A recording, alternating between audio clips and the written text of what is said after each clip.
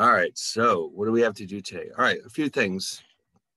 First of all, we were not completely done with chapter 16, our discussion about monopolies. One major topic that we haven't quite gotten to yet is our discussion about antitrust laws, which are the laws that prohibit the formation of monopolies. Oh. Good morning. Anyway, so I think we had actually started to talk about price discrimination, and I think we were pretty much done with it. So I believe all that we still had to do was the discussion about antitrust laws. And then we were not completely done with that chapter 16 problem set because it had a few problems down here, 21 through 25 or so. This last group needed the discussion from our discussion about antitrust laws in order to answer these questions. So basically we're wrapping up here. All right, here's what we're going to do with that. So there is a second sample midterm that's been posted. And so my plan is for us to go over it on Thursday. And then when that's done, I'll post the actual midterm, and then you can have about a week to do it. So I think that'll make sense. So yeah, no, absolutely. So you have plenty of time to work on the sample midterm, and then plenty of time to do the actual midterm, which is based on chapters 7 and 14, okay? The perfect competition, monopoly, monopolistic competition, oligopoly, all of that will just be on the final exam. So the second midterm is just about 7, which is our discussion about government interference in the marketplace and production costs, all right? So on Thursday, we'll go over the second sample midterm, and then I'll post the actual test. But in the meantime, we're going to do the following two things. We're going to wrap up chapter 16. We're going to wrap up that chapter 16 problem set, which is almost done, except for those few questions at the end that we weren't ready for. And then we can dive into 17, which is our discussion about monopolistic competition. Now, I think I mentioned once before that monopolistic competition is probably the most commonly seen type of market structure in the real world. And the name tells us exactly what we need to know about it. It is a combination of perfect competition and monopoly. Kind of interesting. It's a little bit of both. And so I believe we may also have 1 or 2 videos based on monopolistic competition. We'll see how that goes. Let me just go double check my list.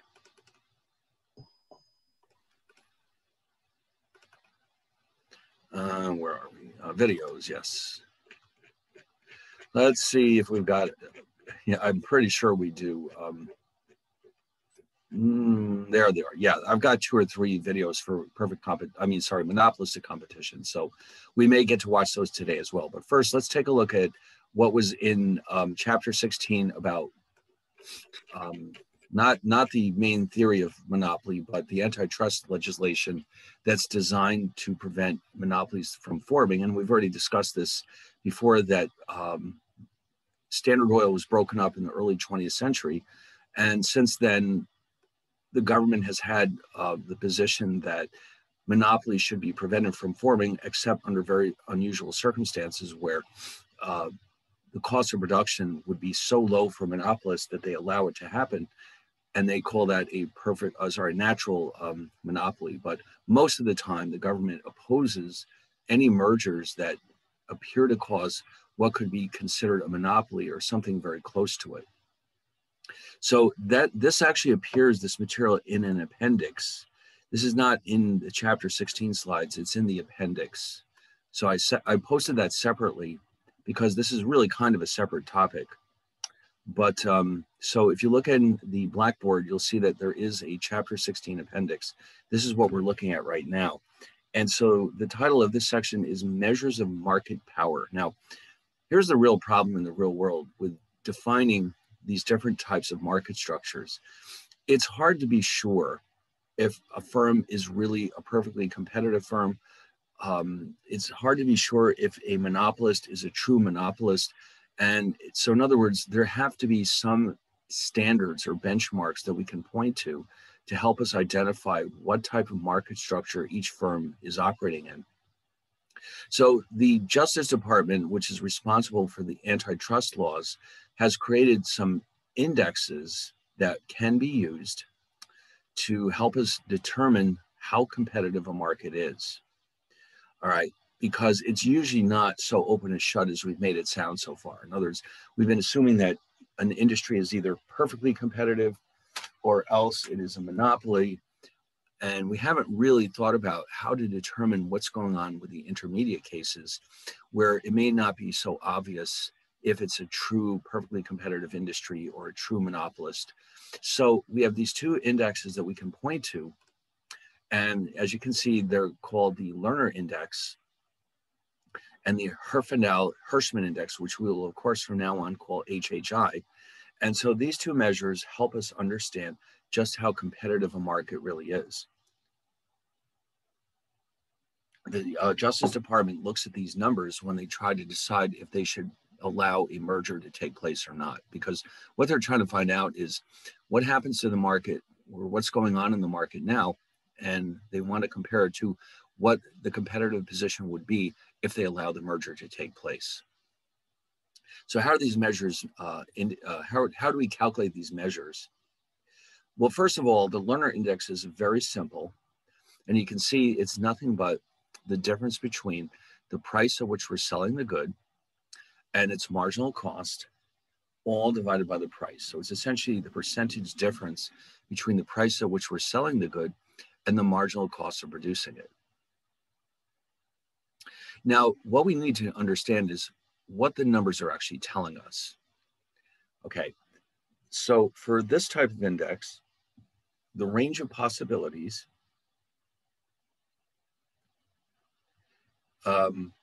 starting at 0. So a perfectly competitive firm in this case would be have a Lerner Index of 0. Now, why is that? All right. So let's go back and revisit our graph of a perfect competition. All right, hold on one second. Let me just get a little drawing going here.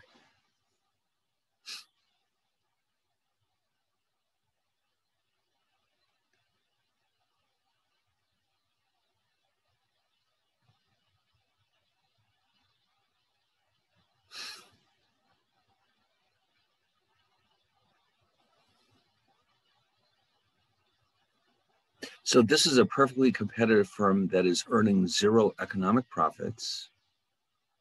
They're selling Q star units of the good at a price of P star. But if you notice at this point, P equals MC. All right, so because the Lerner Index is written as L equals P minus MC over P, if P equals MC, then it should be clear that L equals 0. So with the Lerner Index, a score of 0 would mean that we have a truly perfectly competitive firm in a perfectly competitive marketplace. Okay, so that's the benchmark for perfect competition. Then, as we see the number increasing, now clearly, if the demand curve is downward sloping, like it is for a monopolist, we're going to have a very different outcome. So with a Lerner Index, it can only go as high as 1. All right, so 1 would represent a monopoly.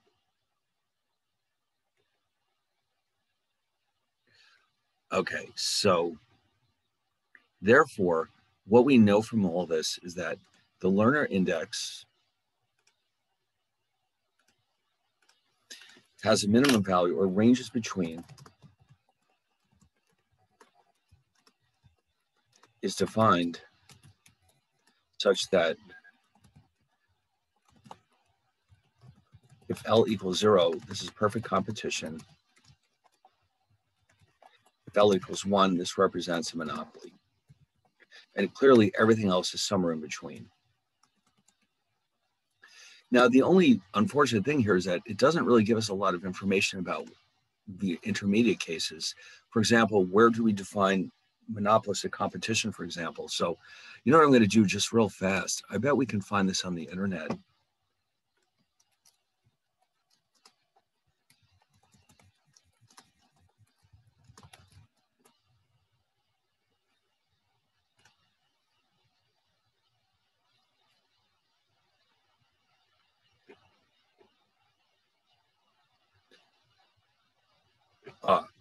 So yeah, so these guys are saying that they're not even trying to give us the ranges.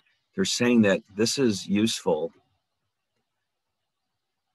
It is largely restricted to theoretical studies because of the difficulty of accurately measuring costs and practices.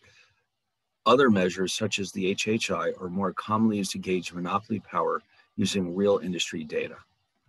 All right, well, that's all we needed to see. Okay, so I guess we're not going to focus too much attention on this one.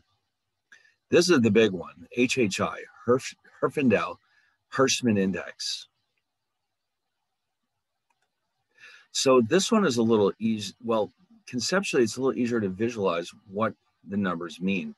What they're doing is they're saying, listen, let's take a look at this industry and let's look at the market shares of the firms in that industry. And that basically means what percentage of the sales go to each of these firms.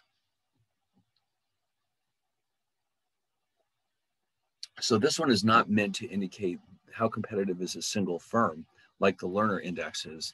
This one is meant for the entire industry. So how does it work? Well, let's see. What if we had an industry with two firms, and this is oligopoly, by the way, each controlling 50% of the market? This HHI index would be 50 squared plus 50 squared equals 2,500 plus 2,500 or 5,000. Okay, so you can see that we're squaring the percentage that each one controls, and that adds up to 5,000. So for a monopolist, you'd end up with a score of 10,000 because there's a single firm with 100% of the market share. And when you square 100, you get 10,000. So here you've got an upper limit of 10,000. At the bottom, theoretically, the HHI could go to zero for a perfectly competitive industry. It won't ever quite reach zero because each firm does have some control of that market. In other words, suppose you had, let me show you how small this thing can get. What if we had a perfectly competitive industry with 1,000 identical firms? Okay, so each one of them controls 0.1% of the market. So what I'm going to do here is multiply 1,000 times 0.1 squared, and I end up with 10. Now, 10 is not zero, but this is probably as close as we're going to get in the real world.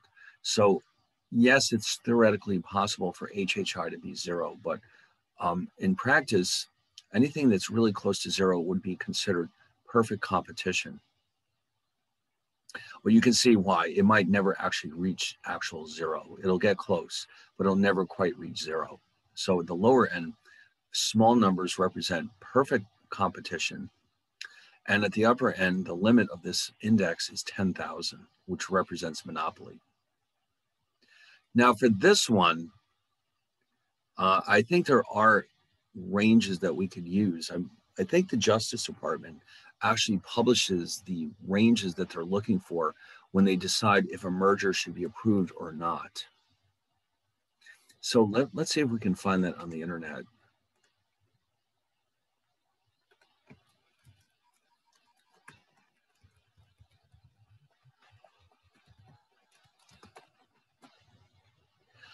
Okay, here we go. This is coming from Investopedia. So it says here, and you can see even then they're a little bit vague. They're just saying that HHI less than 1,500 means that the market is highly competitive. if it's between 1,500 and 2,500,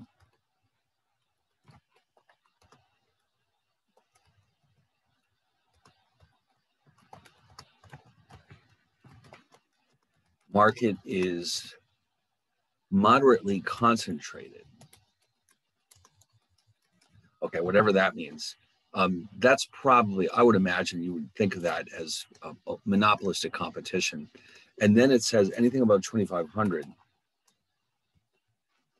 that means the market is highly concentrated.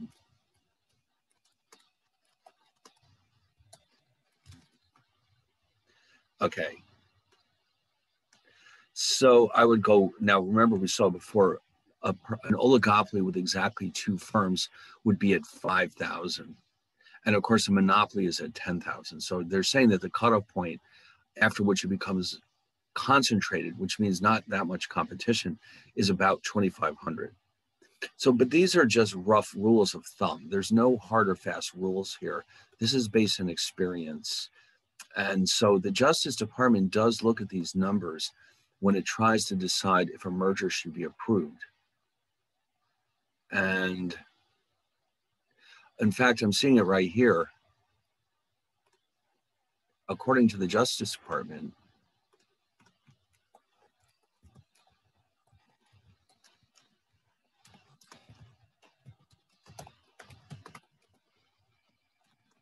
okay, here's what they're saying. A rule of thumb is that mergers that increase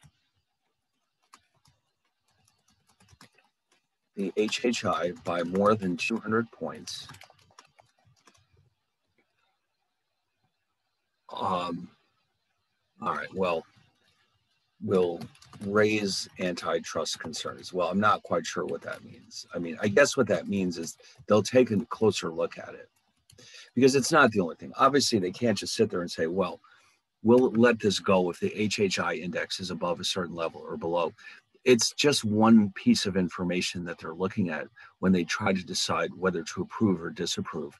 It would just be one of many factors that they would consider. They would never make the decision just based on the HHI, but at least we have a clue now as to how they're looking at this. They're looking at the increase from the current market situation to what would happen after the merger. And what they're apparently focused on is how much of an increase is there. And that's what's going to give them a tip as to whether or not they should think about rejecting this or not. So that's how they apparently are using this index. So yeah, I'm sure there's a lot of very theoretical research that has more details about this, but for our purposes, this is good enough to understand that what the government is trying to do is avoid concentrations in an industry or excessive concentrations that could lead to higher prices for consumers and less choice. And of course, they don't want to see monopolies at all, but they're also concerned about cases where it may not be a monopoly, but highly concentrated. In fact, very recently, after a lot of years of wrangling over it, recently, the Justice Department approved a merger between Sprint and T-Mobile. And these companies have been fighting this for years in the courts. The government just didn't seem to want to allow it to go forward. And so it took a lot of time. You can see, I mean, 10 years in court, that's a lot of time and effort to be spending on this merger. And so they're just, I guess they were worried that the fewer cell phone companies there are, the less competition there will be. And the more likely that consumers will end up paying higher prices and have fewer choices. So eventually it went through, but it was a very long fight. In fact, I wonder if there's any details on the internet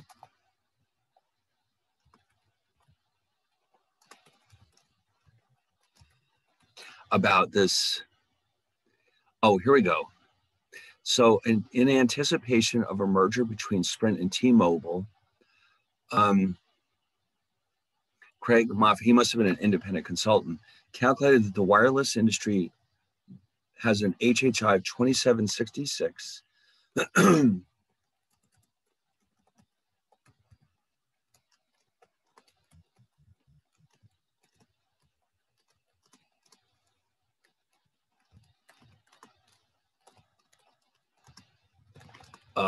2766 to 3252 as a result of this merger. An increase of, let's get out the old calculator here and see how much that would have increased the total. 3252 minus 2766 is 486 points. Well, remember before they said they'll be skeptical about any merger that increases this number by 200 points. Here they're looking at potentially 500 points. And also, according to these ranges, we're already in the highly concentrated territory as it is. And so I guess the thinking was that this could make things even worse if they let it go through. But eventually the merger was approved, and it was only within the last, the last few months, I think. So if you were to go ahead and read up on this case, they would at some point always have to mention this HHI index, because this is what they're basing their decision on. But somehow they managed to pull it off.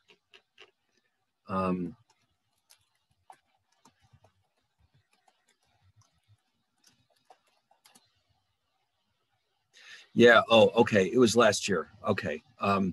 There it is. The judge approved it. And it's a big merger, $26.5 billion.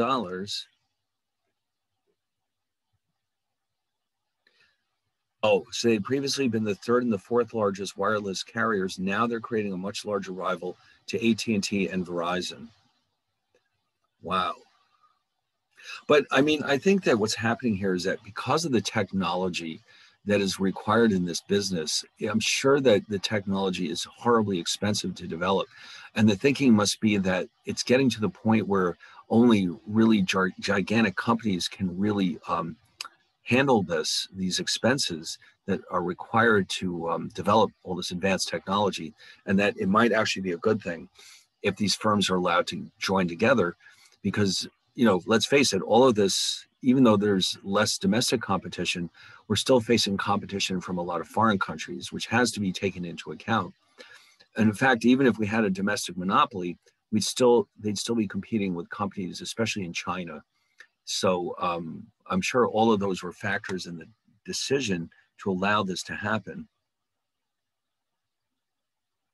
It says here, the judge noted in his decision, T-Mobile has redefined itself over the past decade as a maverick that has spurred the two largest players in its industry to make numerous pro-consumer changes.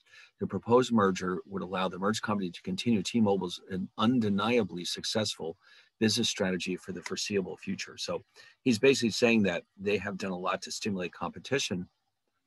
The chairman of the FCC says the T-Mobile Sprint merger will help close the digital divide and help secure U.S. leadership in 5G.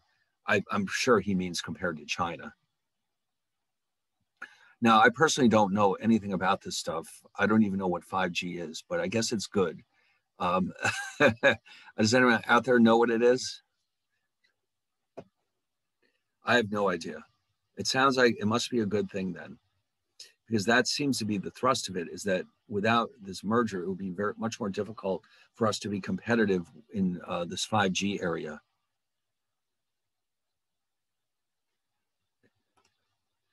Better cell phone. Okay, that's all I need to know. Don't tell me anything else. I won't understand it. But anyway, so this is an actual real world case where a merger was held up for many years because of concerns that the resulting company would be or reduce competition significantly in this market. And they did, in fact, use the HHI index to help come to a conclusion about this. But eventually, I guess they decided that in spite of the large increase in the HHI index, that there were enough benefits to justify the merger. Now, if they tried to turn around and merge with AT&T, I'm sure that would be blocked. That would really create a lot less competition. But now, as one big company, they can compete head to head, as they said in the article, with both Verizon and AT&T. So slowly, as you can see, this industry is getting closer to what we'll eventually see is called oligopoly. And that often happens when the industry itself requires enormous investments in technology or capital. And it gets to the point where competing successfully, especially with foreign companies, may simply require our domestic firms to be as large as possible. So we'll see how that goes in the future. But anyway, in the meantime, we're going to introduce the so-called antitrust laws, which are the ones that are ultimately designed to prevent the formation of monopoly. Now, it's not just monopoly. It says they're designed to prevent an excessive concentration of economic power. It means that they're specifically meant to prevent monopolies from forming. And I think I mentioned last time that the word trust actually is another word for monopoly. So you can see in the name itself, it tells us these laws were designed to break up trusts or monopolies. And they were introduced around the same time that Standard Oil was at its peak of its power in the late 1900s, late 19th century, early 20th century. Three of them were passed in a fairly short period of time. The Sherman Act of 1890, the Clayton Act of 1914, and the Federal Trade Commission Act of 1914. These were all put into place roughly at the same time. And then, you know what I'd like to do? Let me just go back and double check the exact date on which Standard Oil was broken up.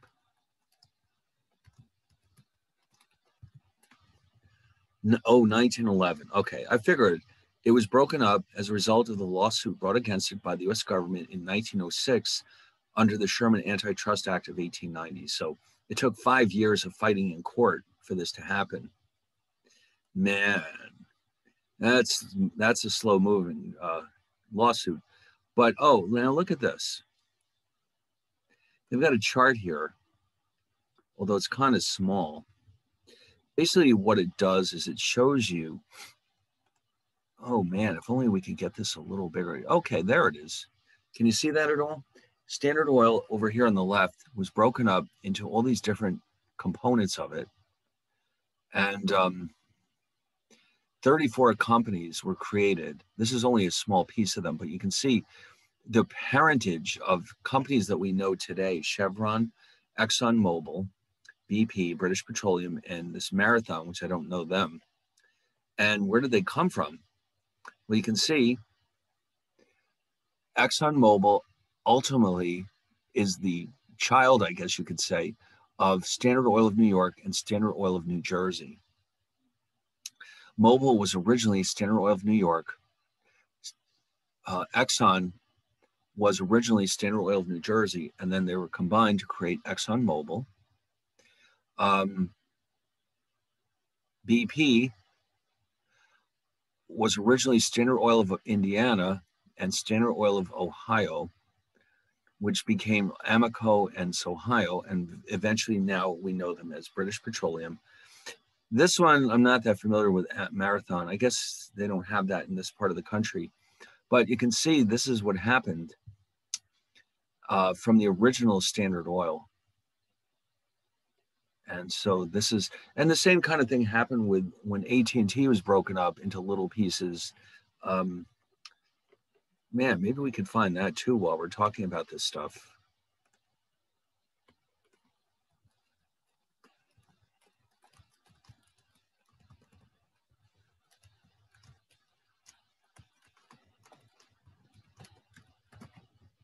Maybe they have, okay.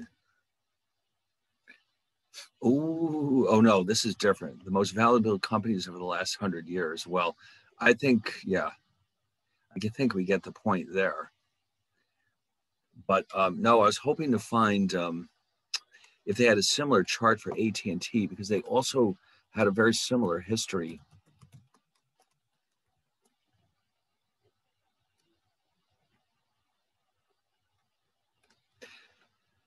Okay, well, this is, all right. Well, it's kind of it's a chart. But anyway, a lot of the companies, like for example, Verizon, started out as a combination of Bell Atlantic and NYNEX. AT&T, what we now call AT&T, was originally a combination of Ameritech, Pacific Telesis, and Southwestern Bell. All of these companies were created from the original AT&T company, and which was broken up in the early 70s. So then, of course, this is what often happens. The small pieces of that gigantic company often end up recombining themselves into, instead of one gigantic company, into a small number of fairly large companies. And so it's not that unusual when a large company is broken up for this kind of thing to happen. Because what happens is these companies are now kind of small and they're trying to compete in a market that, like I said, requires an enormous investment in the technology and in equipment and that type of thing. And it may just be too much for a single firm. So they join up with each other. And before you know it, instead of having one gigantic company or a very large number of small companies, we end up somewhere in the middle with a few fairly large companies. So that's not that unusual.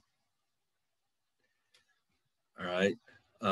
Okay, well, anyway, so, but this is pretty cool, isn't it? I like that. It's called The Visual Capitalist. I'd never heard of this place before, but it looks pretty cool. But this graph, wow, that turned out to be really, in fact, you know what I'm going to do? Just because I think it might be helpful.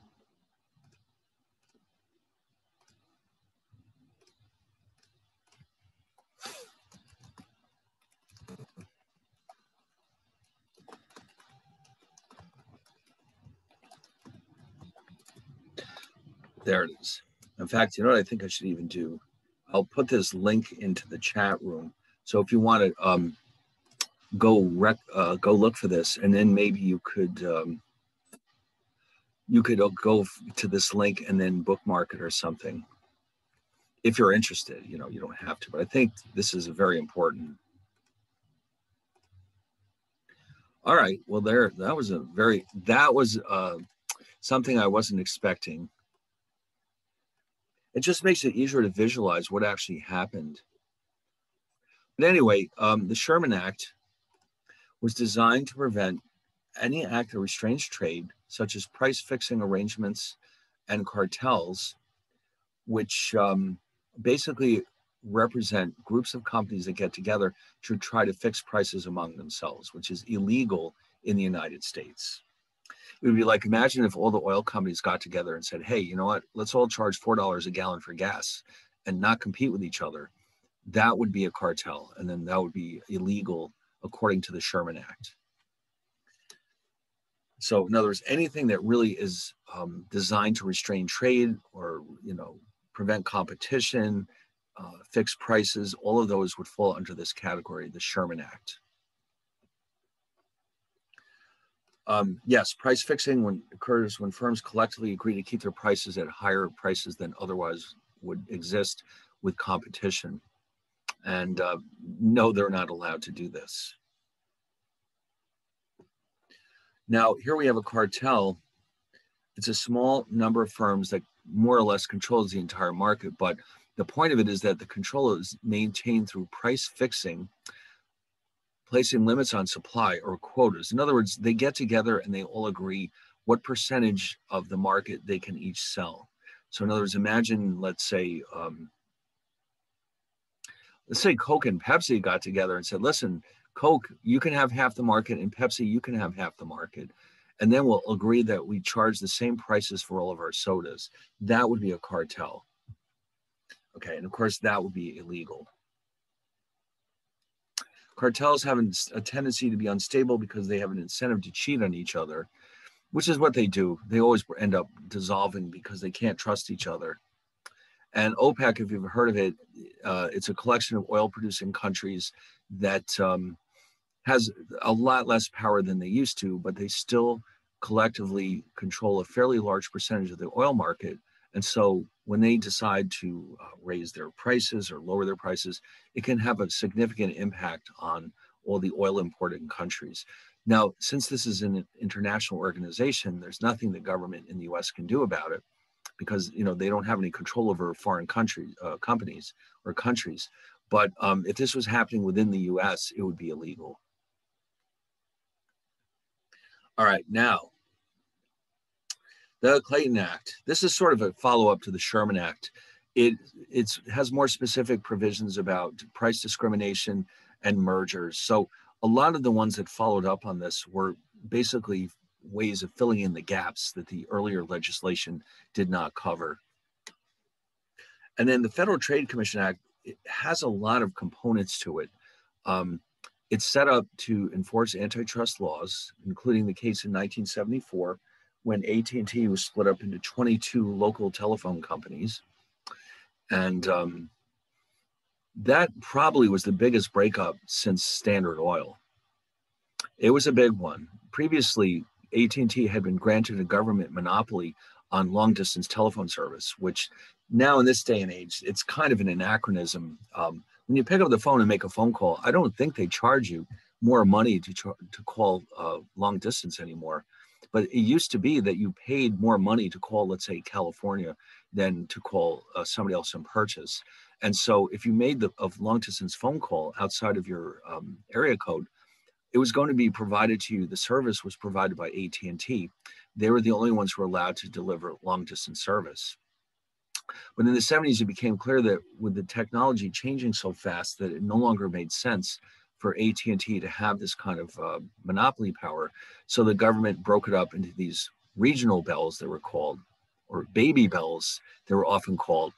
And then again, as we saw in that chart, a lot of them merged together again after the breakup into the companies that we know now, like Verizon and AT&T itself, which is part of the original, much larger company. Now, in the late 90s, now you can see as the technology accelerates, these laws start to have to adapt themselves to changing circumstances. In the early days of Windows, Microsoft tried to muscle in and prevent other companies from offering internet browsers. And so let's just say that their behavior was a little contrary to the spirit of the antitrust laws. And so they were charged multiple times with violating the antitrust laws. They were trying to make sure that only they could have an internet browser. And that's to say that they took a lot of actions to push their competitors out of business. And in many cases, the courts ruled against them.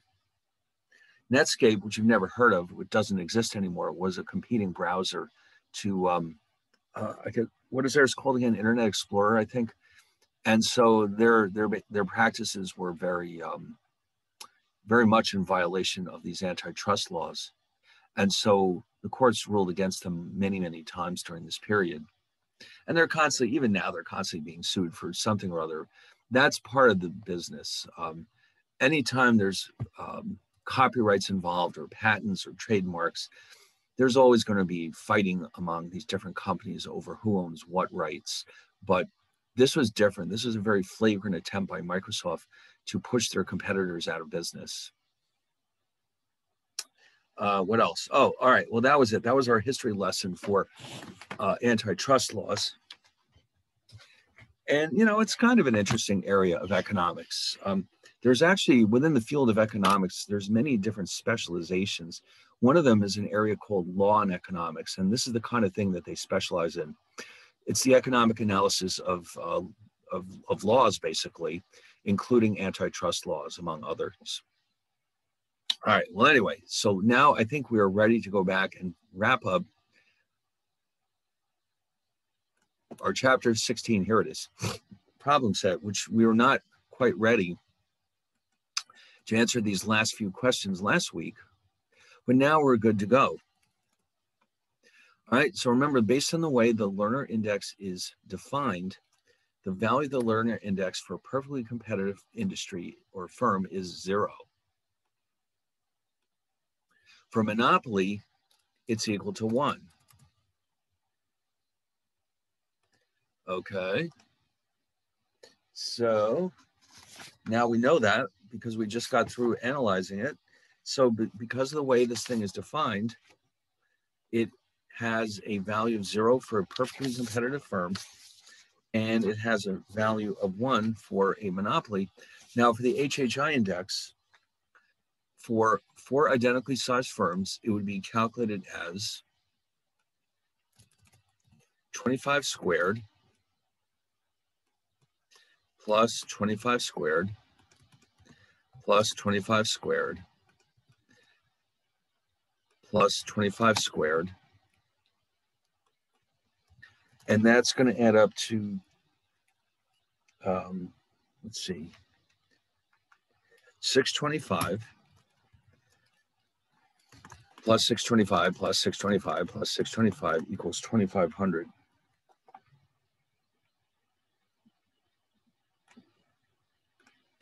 What is the value of the HHI index for monopoly? Well, that would be 10,000.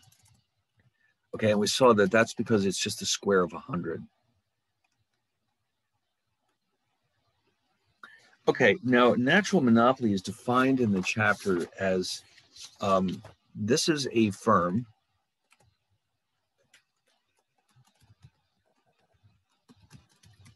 that dominates an industry because of its cost advantages.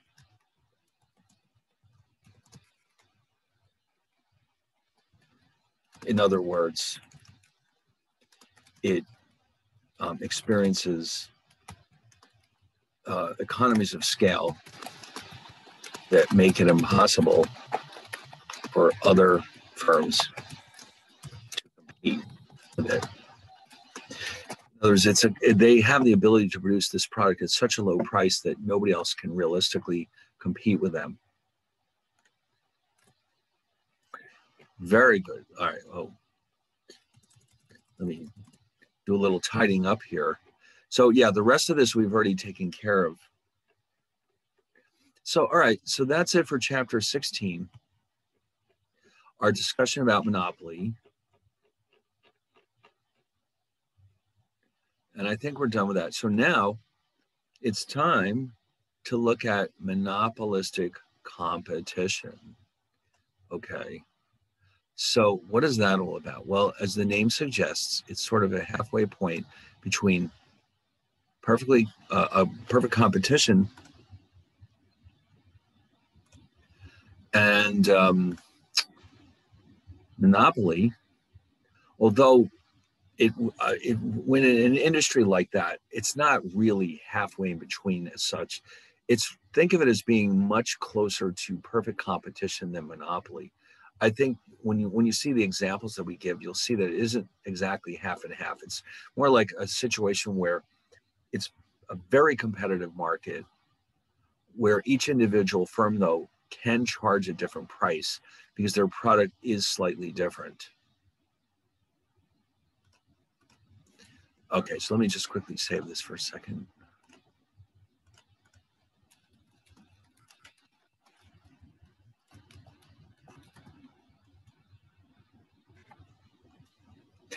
All right, so let me get that open.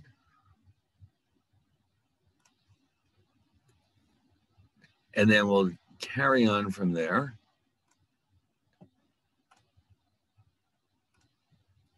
Let's see, where are we? So this is now going to be chapter 17. Here we go. Monopolistic competition, yes. So what is unusual about monopolistic competition? It definitely has features of both.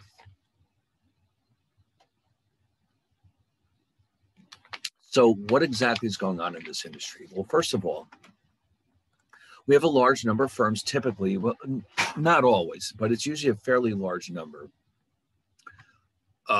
Each firm produces a differentiated product. Notice, unlike perfect competition, they're not all selling the exact same product. So I think that a good example of this would be the fast food industry.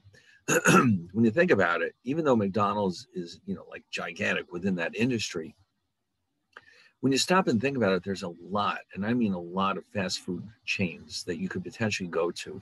Not all of them serve burgers, of course, but I mean, within the fast food industry, there's an awful lot of competition. And so the firms themselves aren't necessarily tiny, like in perfect competition, but they're not necessarily huge, like you might get in let's say, an oligopoly, where you would find like two steel companies. So there will be typically a large number of firms, each of which could be fairly large, but they can also be fairly small. And of course, their products are not identical. I mean, yes, let's say McDonald's and Burger King both sell similar products, but they're not literally identical to each other. You can tell the difference between a burger made at McDonald's and at Burger King. In fact, Burger King goes out of their way to promote the idea that they use the flame broiling method on their hamburgers, which McDonald's does not do. And they also offer different products. For example, McDonald's has the Big Mac, and Burger King has the Whopper. And of course, they're not identical to each other. They're similar, but they're not identical. So that means that the firms can actually compete on price. They can all charge a different price if they choose to do so. They can also try different qualities of their product. They can appeal to the high end of the market. They can appeal to the low end of the market. Like if you've ever been to this place, White Castle, they're the ones who tend to head towards the bottom of the market in terms of quality. But then there's other places that might be aiming for the higher end of the market, and you can have everything in between. And then there can be other features too, like McDonald's, for example, has the Happy Meal, and the others have their own thing going on that makes you think that they're different than their competitors.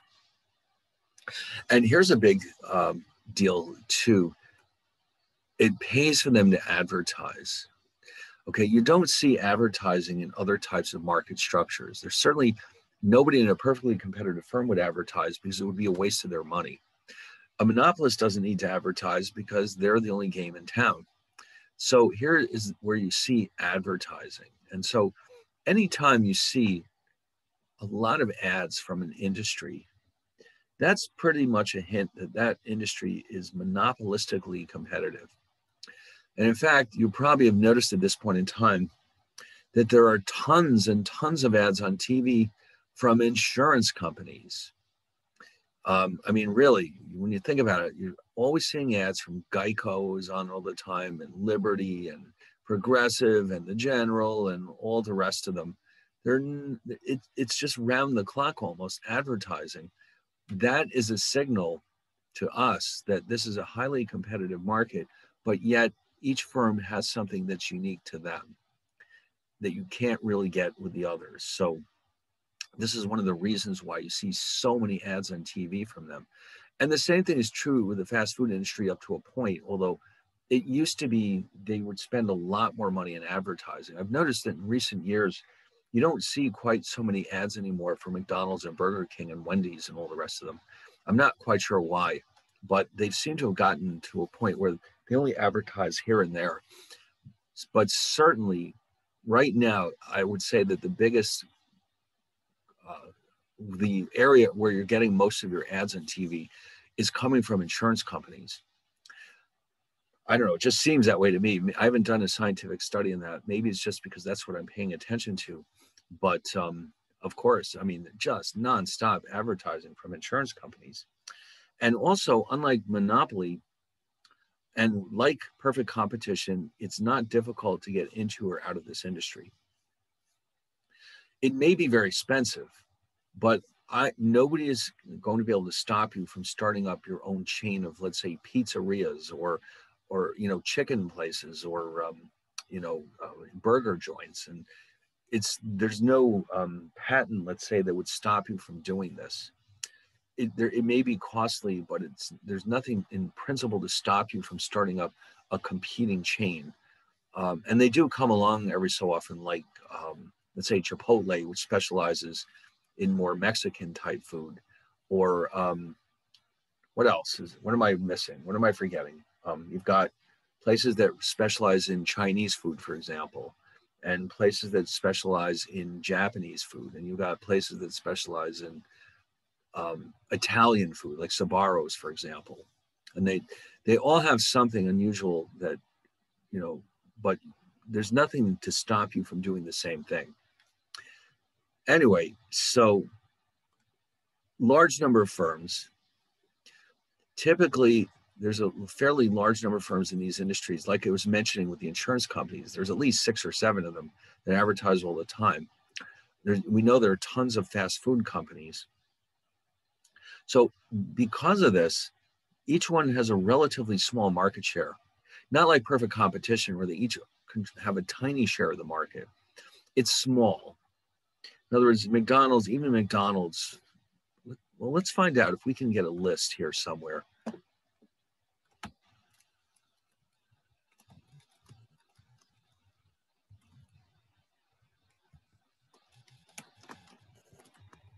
I bet this type of stuff exists. All right, here we go.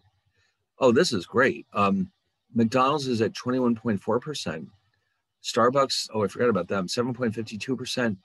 KFC is at 2.82. Subway is 2.8. Domino's 157. Pizza Hut 124. Man, look at those numbers. You get the idea. And in fact, this is a pie chart that's showing it to us.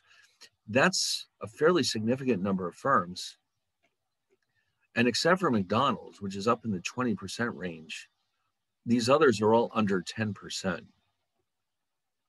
Okay, so that's what this means. In other words, each firm has a fairly small share, and there's quite a few of them. Now here they've kind of lumped together a bunch of others over here. There's more. We know there's plenty more, but it gives you a good sense of, oh, look at this. Here's another one.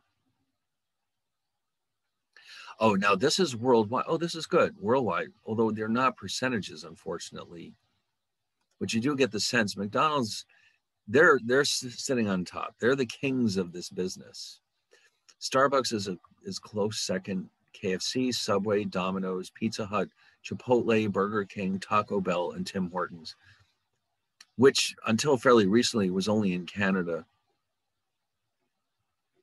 All right, so this is what we would define as monopolistic competition. All right, you can see just this alone should tell us there's a fairly large number of firms, each of which is not dominating the industry. Nobody's in the 50s, for example. So we can certainly make the case that this is a monopolistically competitive industry, and nobody dominates the market. Collusion. Now, remember before we talked about collusion with cartels. Collusion means that firms get together and say, listen, why don't we all agree to charge X dollars for our product? And nobody competes with anybody else. Well, in a case like this, even if they wanted to, can you imagine what it would take to get an agreement together between all of these companies, and all of them would obey this agreement? It's not likely to happen. There's too many people, too many companies to get together and try to agree to something like this. So collusion would be next to impossible, even if they wanted to. All right, anyway, small market share. They all have a relatively small market share, but they can charge whatever price they want. McDonald's, there's nothing to stop them from charging whatever they want for their burgers, but they don't want to overdo it. You know, like they can raise their price above Burger King's, but not too much, because then people might switch over to not just Burger King's, but any of these other fast food places. So they have some control over their price, but not a ton of control. In other words, there's a severe limit to how much they can raise their prices. Especially because, let's face it, a lot of these fast food places often find themselves in the same mall. And so if you're in a mall, anybody can walk around and find the prices of all the competition before they decide what to eat. And so you better not have very high prices, otherwise you will disappear very quickly. Okay, or even if it's not a mall, let's say it's a small shopping center. All right, no firm dominates. So, you know, domination means that if you choose to cut your price, the competition really has no choice but to also cut their price. So that can't happen here. If McDonald's lowers their prices, the others may not bother to follow. They may say, no, that's all right. We'll keep our prices where they are. So that just means that if one firm dominates, whatever prices they are charging, the others more or less have to follow along. But here that isn't the case. And then collusion, which is illegal to start with. Remember, we said that with cartels, the biggest problem is cheating. Well, how much cheating do you think would go on if these fast food places got together and agreed to set minimum prices? It wouldn't last very long at all. In fact, it would be gone very quickly. Okay, it's kind of like I don't know if you ever watched that show Deadliest Catch, where they're fishing for a crab in the Bering Sea. In the new season, a bunch of the captains decided that they're going to sort of work together and help each other find the crabs. And of course, the minute they find crab, they cheat on each other. They don't tell each other where they found it. So I mean, it just disappears very quickly. Differentiated products. Now, of course, that means the products are not. You can tell as a consumer which is which. In a perfectly competitive market, let's say the market for oranges. If you go to the store and buy oranges, can you tell which farmer produced those oranges? Of course not. But even if you were, let's say that somebody decided to test your ability to tell fast food apart, and they put in front of you a burger from McDonald's and another one from Burger King without labeling them, you should have no trouble telling them apart. Okay, they're just not the same. All right, they're cooked differently. They may have different ingredients, et cetera, et cetera. So that means it's important for these companies to establish what we call brand loyalty. And that's what the purpose of the advertising is, to say, listen, everyone, don't go over to that crummy Burger King's when you can stay with us at McDonald's. Look at all the great things we have. And so they're trying to establish brand loyalty with all this advertising. You don't get brands with perfect competition. There's no point in having brands. Here, though, brands are very, very important to reinforce to you, the customer, the idea that this brand is better than that brand.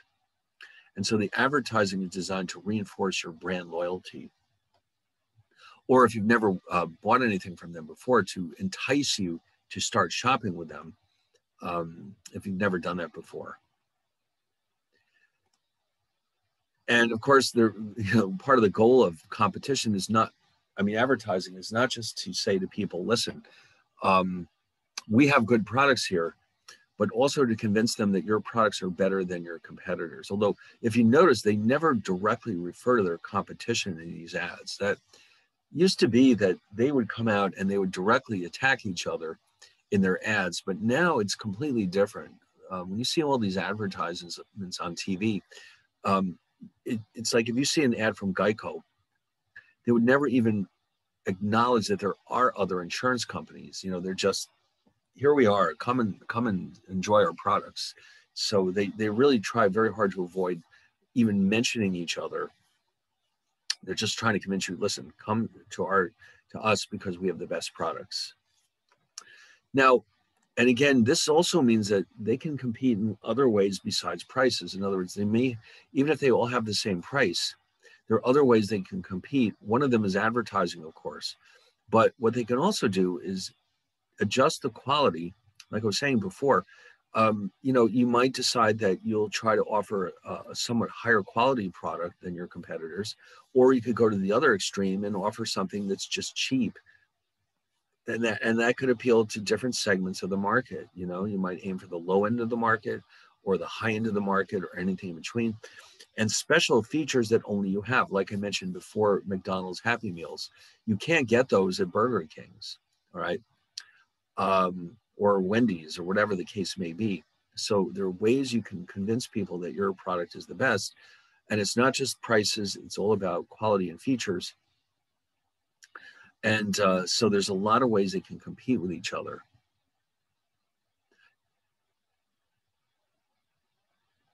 Now, like a monopoly, and unlike a perfectly competitive firm, because the products are not the same, we need to charge a lower price in order to sell more units of our product. In other words, the monopolistically competitive firm is facing a downward sloping demand curve. All right. So in that sense, this is something that monopolistic competition has in common with monopolies. This is where it differs from perfect competition. But having said that, while the demand curve is typical, let me just throw this in here. Even though the monopolistically competitive firm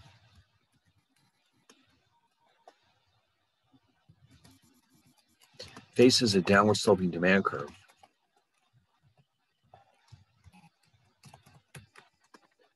This curve will be flatter, more elastic than the demand curve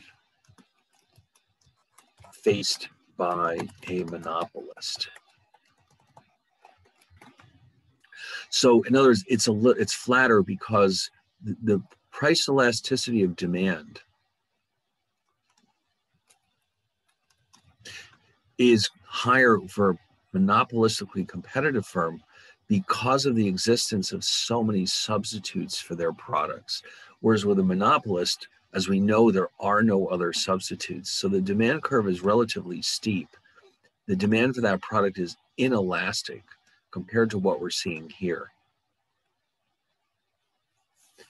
Okay, so that is one important distinction. It's not the same demand curve. It's downward sloping, but it'll typically be a little bit flatter because of the existence of so much competition for the monopolistically competitive firms.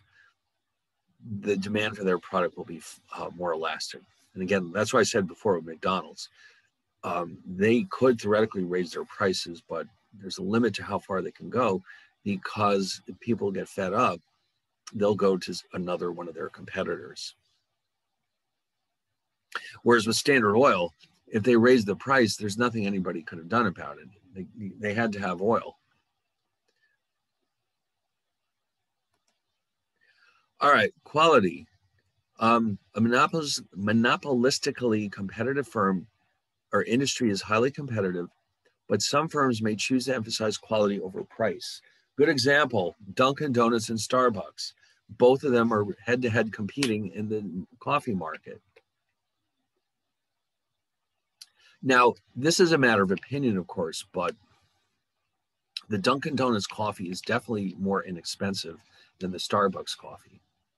Now, some people prefer Dunkin' Donuts and some people prefer Starbucks, but I think it's pretty clear that Starbucks is aiming for the higher end of that market and Dunkin' Donuts is aiming for the lower end, meaning that people who go to Dunkin' Donuts would be very much off put if the price went up, even by a quarter.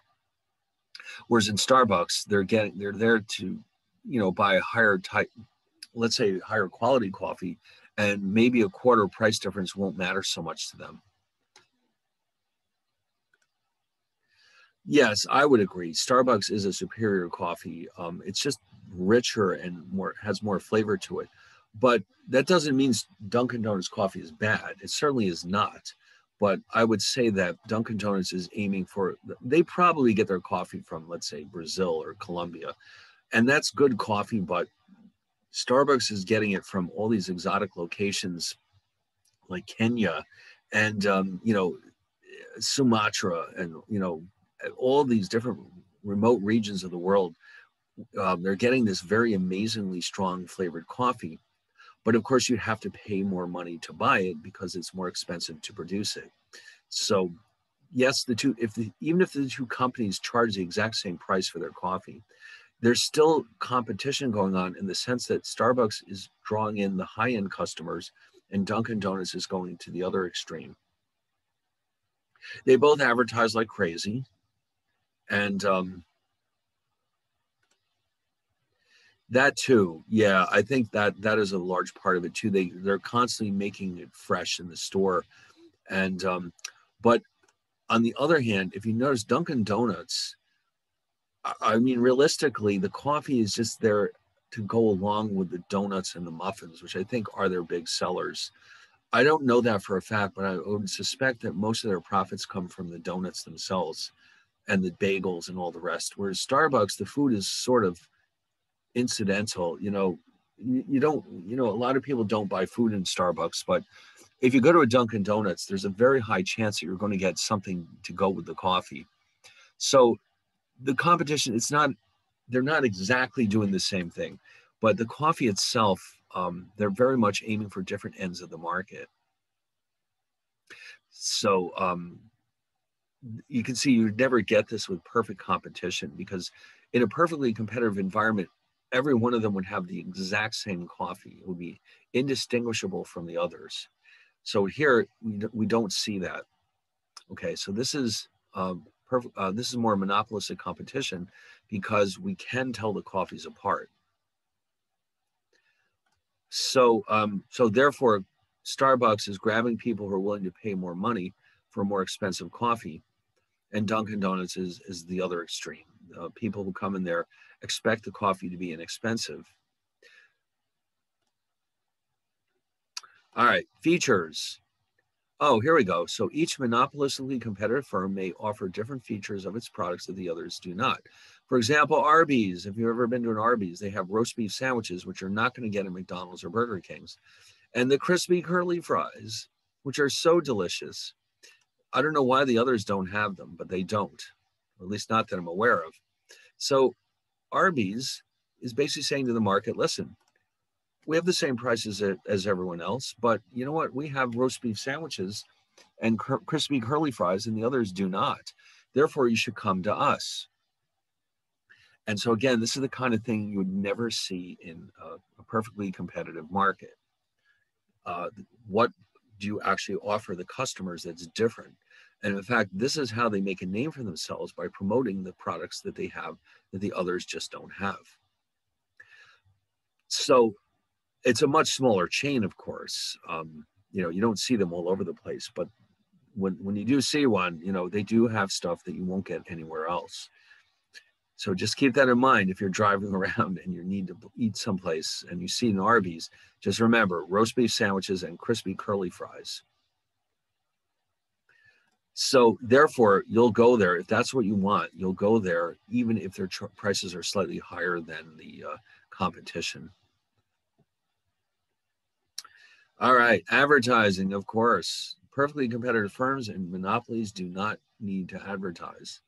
And in fact, with perfectly competitive firms, it would be a complete waste of their money. It's like Standard Oil. Do you think well, of course it was a different time, but if Standard Oil was around today, do you think they would have ads on TV? No, what would be the point? If you want oil, you have to go to them. So there would be no advertising. But with the monopolistic competition, because they're trying to establish a brand name loyalty in you, and they're trying to promote the idea that they have something better than their competitors, they spend a fortune on advertising.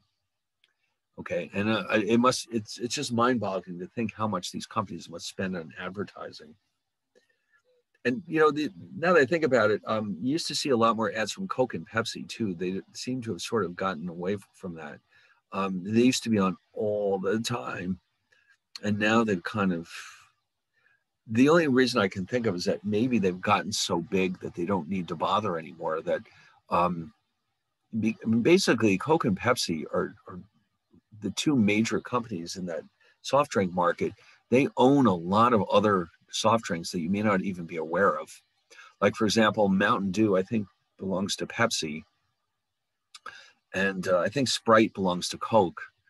And I mean, if you could actually go get a list, in fact, why don't we do that? Which companies does Coke own? They own, all right, here we go. Sprite, Fanta, Schweppes, and these other, Fresca, Barks, that's a root beer, I believe. If you buy one of those products, that's a Coke product, whether you realize it or not. And so the idea was that they found it to be cheaper to buy out the competition rather than develop these flavors themselves. How about Pepsi?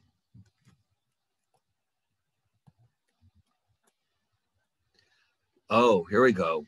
Pepsi, Diet Pepsi, Mountain Dew, Lay's, potato chips, Gatorade, Tropicana, 7-Up. I forgot about 7-Up, yes. Doritos. See, the difference too here is that PepsiCo is involved in a big way with snack foods, which Coke really isn't. In fact, I've been told by people who work there that PepsiCo, most of their profits actually come from the snacks rather than the sodas. It's that lucrative. And anyway, so you probably are all aware that their headquarters are not far away from the school. There they are.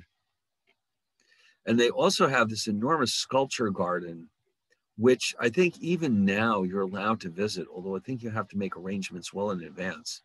If you didn't know that, PepsiCo, if you're interested. If nothing better to do one day,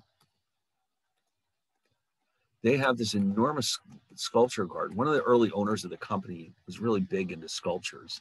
So it's open to the public, which is very unusual for a private corporation. And you can get permission to go in there. Oh, crap. Oh, well. I guess we have to wait a little longer, but one of these days you should run over there if you can and check this out. It's pretty impressive. Oh, I'm really annoyed. You wouldn't think it would be a problem because it's outside and they're very far apart from each other, but all right, whatever. Oh, and one more thing, of course, firms are free to enter and exit this industry. There's no legal reasons why you can't jump into this industry. All right.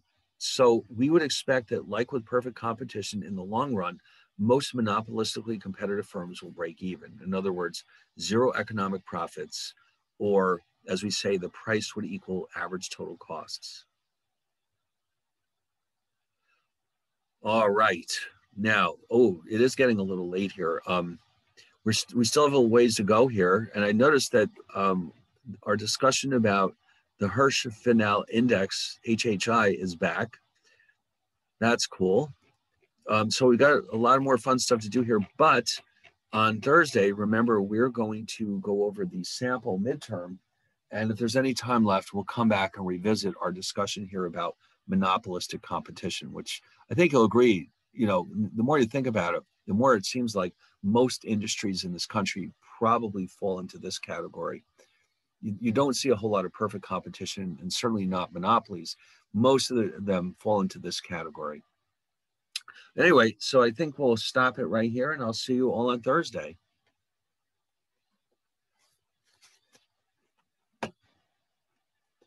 All right. You're welcome. Thank you. See you later. Bye.